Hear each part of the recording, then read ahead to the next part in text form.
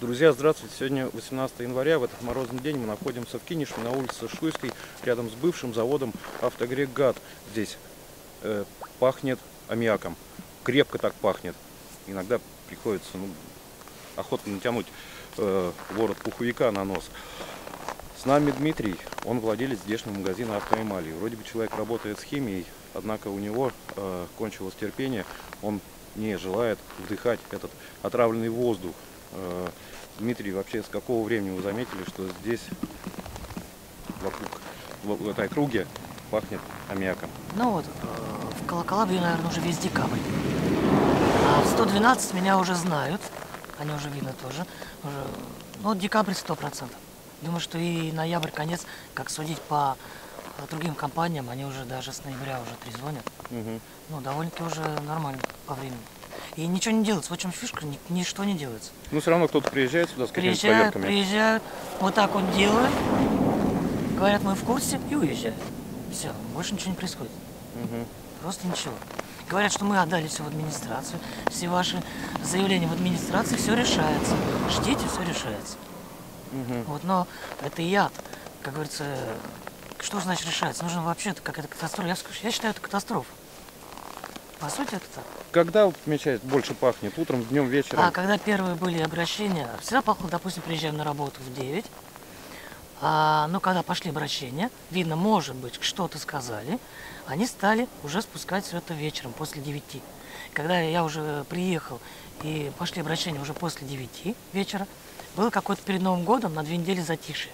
И вот сейчас рвануло, что даже сегодня с утра у 18-й школы, у садика номер 10, где дети гуляют, у веранд, я почувствовал опять же этот запах.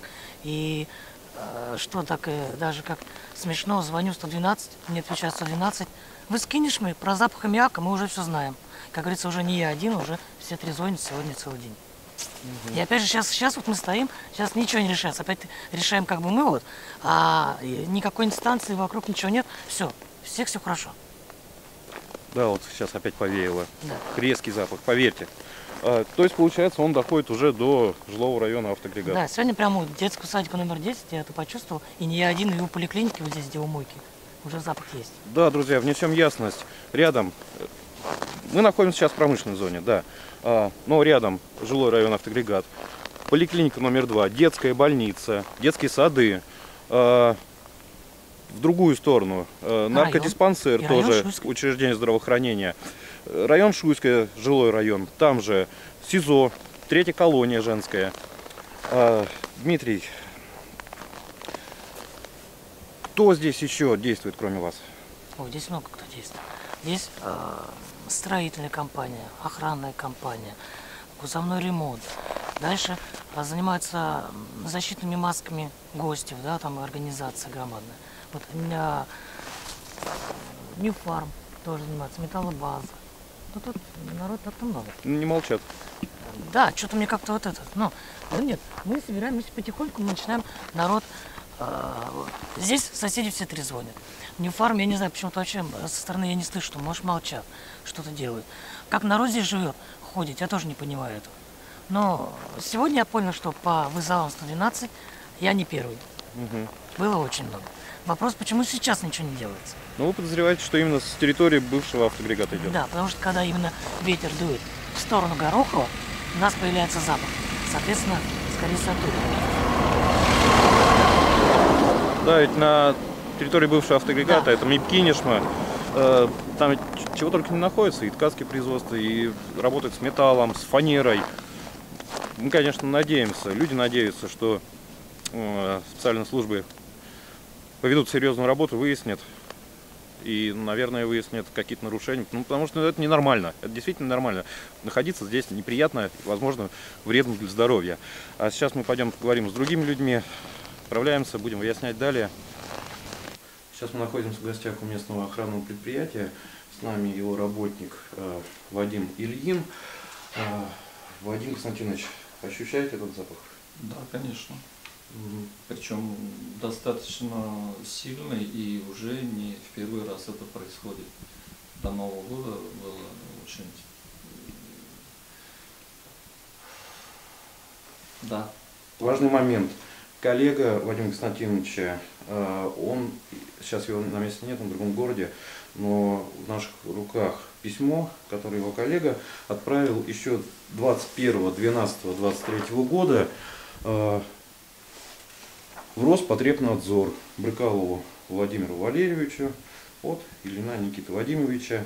Прошу вас провести проверку воздуха по адресу Ивановская область, город Кинешма, Шуйская, дома 1Д. Стоит резкий запах аммиака, невозможно находиться на улице. Обращались в службу 112, приезжала машина с экипажем, они запах почувствовали. Так вот, обращение ушло еще в прошлом году, 21 декабря 2023 года, насколько мы вот сегодня в курсе, пока от контрольных органов здешние работники, обитатели, грубо говоря, никаких подвижек не наблюдали, к сожалению. Сейчас мы в гостях строительной компании, которая находится по адресу Шуйская, дом 1Б. С нами инженер Мария Яблокова. Мария, давно заметили этот запах здесь? Ну, запах где-то с ноября месяца периодически пропадает, появляется. То больше, то меньше, ну, где-то с середины ноября. С чем сравнить можно этот запах? Что он напоминает? Запах аммиака, я бы сказала. Он появляется с утра, в течение дня, когда? Ну, чаще с утра, наверное. Какие недомогания испытываете? Ну, появляется жжение в горле, в глазах, ну, вот это вот, сами понимаете, когда дышать, тяжело дышать становится. И куда вы жаловались, скажите, пожалуйста? Сначала звонили в МЧС, как бы они несколько раз приезжали к нам сюда. Вот. Сегодня уже звонили в Роспотребнадзор, в прокуратуру. Что вам отвечают в Роспотребнадзоре? В Роспотребнадзоре ответили, что наш СС может взять анализ на исследование воздуха при температуре плюс-минус 0 градусов, что сейчас такой возможности нет. А в прокуратуре сказали, что принято к сведению, будут разбираться.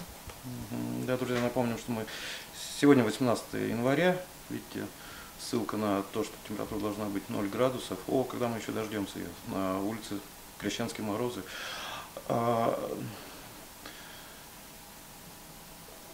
Как думаете, откуда приходит запах? Ну, я не могу сказать. Мы находимся в промзоне, как бы, промышленных предприятий тут много, труб много, соответственно. Можем ориентироваться только по ветру. И все равно ориентировочно это идет... Ну, со стороны автоагрегата ДСК. Да, со стороны бывшего автоагрегата. Да, бывшего автоагрегата, бывшего ДСК, да. Откуда-то с той стороны. Спасибо. Пожалуйста.